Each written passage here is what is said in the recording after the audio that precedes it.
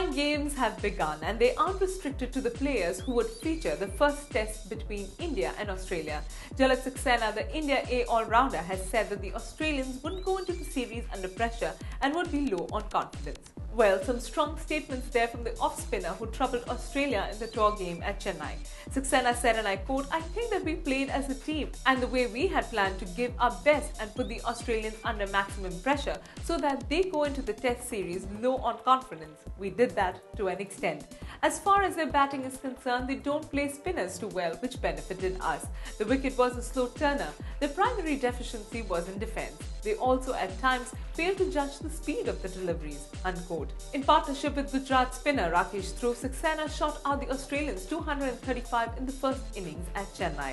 That allowed India A to enforce the follow-on. Dhurv finished the first innings with 5 for 51 and Saxena ended up with 4 for 61.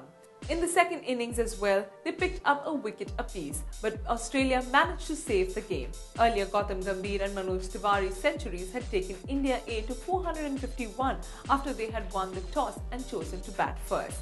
Dhruv has been around domestic cricket for years and has been eyeing the big call-up.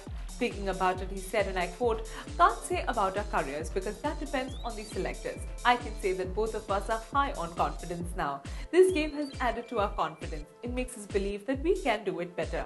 I was there at NCA, the first batch in 2000 and later in 2008. I think whenever you perform, it's the right time. It's never too late if you're fit.